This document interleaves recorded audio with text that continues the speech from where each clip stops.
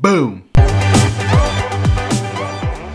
What's up, Money Geeks? Mr. V here. Welcome to another video, guys. So in today's video, we are going to talk about ticker symbol SAVA, Sava Sciences.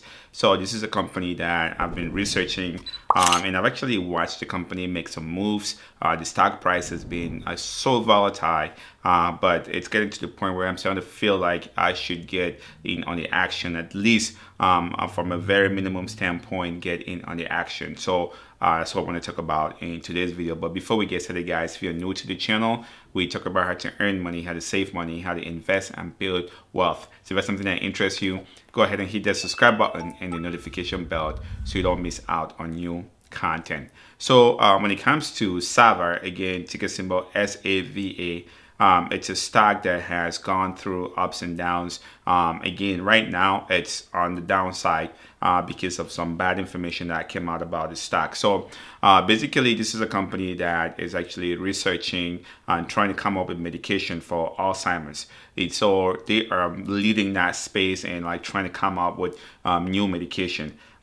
We've seen the stock go up, go down. Again, most recently, the stock took a massive beating because one of the short seller firms came out and said some of the data that they had presented to the FDA about their trials was actually not true. It was fiction. So the stock really took a beating. So again, the company is actually working on Alzheimer's disease, just to do kind of like an early detection and then treatment of that disease. So you're probably asking yourself, but how do I, or what's in there for me for this stock? Here's what I want us to take a look at, and then we're going to come back here. So first, let's go just jump right here, take a look at the stock price. As you can see right here, back in, I think this is February of 2021, you can see the stock went to as high as $88 and then pulled back to 34 back in April when we had that massive pullback in the market, and then squeezed all the way to a high of about $135, almost $136. That's back in July of 2021, and then pulled back down to $70, and then again back to 124, and then now down to $44, tested 68 or 69, now sitting at $52 and some change. So again, if you're looking at all this massive swing, you're probably thinking like, boy, I don't think I want to get into this stock.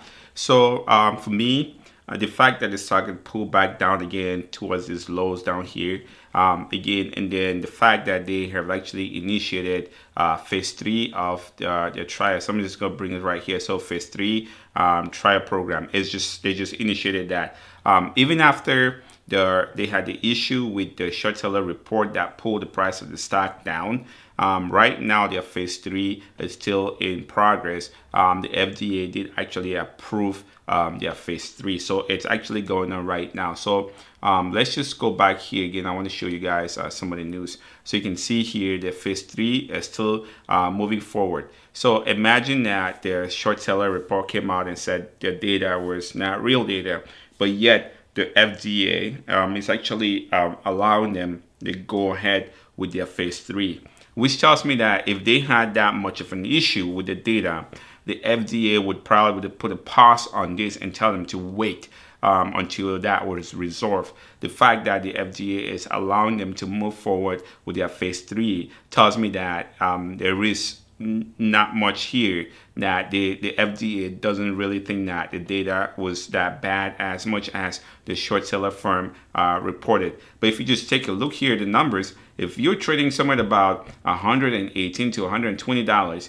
and the thing pulls down to $43, that's a lot of money for short sellers. I mean, as you can see here, that is huge money for short sellers. So the report actually really earned the short sellers a ton of money. But for the company, I think that was a bad rap. And so I don't think they don't want to do it. So here's what I am planning on doing here.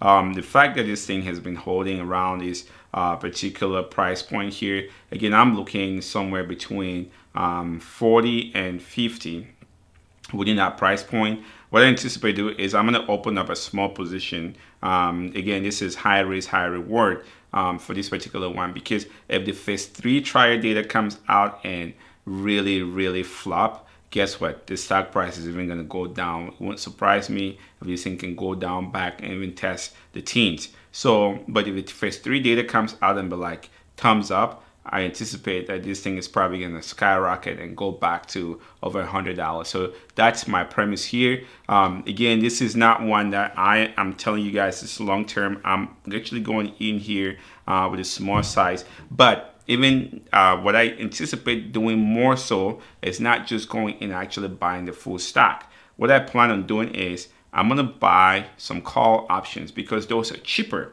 So if I can buy 100 shares for, let's say, $80 or $100, so I buy call options, that would be a lot cheaper. Again, if you don't know what these are, if you don't know what call options are, basically these are you buying one contract has about 100 shares in it, or has 100 shares, not about, has 100 shares in it. So if you buy one contract with 100 shares, the price is usually for options is usually cheaper than buying the full 100 shares outright. So 100 shares at $40, that's $4,000, right?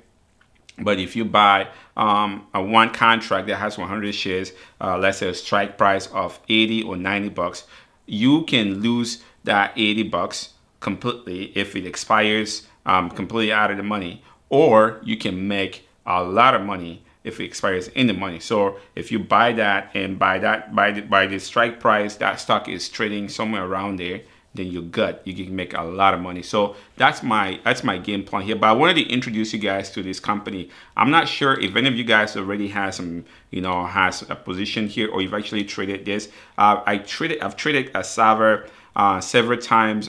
Day trading it, but now I'm looking to kind of do a swing trade on it, just based on the fact that when I look at the chart here, and the fact that they are doing this phase 2 trial, I don't mind taking a position here and just getting my hands wet with the stock from a swing trade standpoint. Again, I'm going the route of doing options as opposed to buying individual stocks, because that at least kind of limit how much liquidity is going to be tied up into the stock. And also, if the thing expires out of the money, I only stand to lose what I paid for. Let's say if I buy one contract for 80 bucks, I can lose, it can expire worthless, so I can lose that 80 bucks and I'm not going to sweat it. But on the flip side, I can make $300, $400, $500 off of that 80. So that is my game plan here. Again, let me know what you guys think about this. For those of you guys that are into pharmaceuticals, guys, if you know a lot more about this particular stock, please kind of leave a comment below. Let me know what you're thinking. If you feel strong about this stock, you feel strong about the direction that the company is going, you know a little bit more about them, again, let me know in the comment section. And as always, guys, do your due diligence. Don't be a greedy savage. Stay motivated.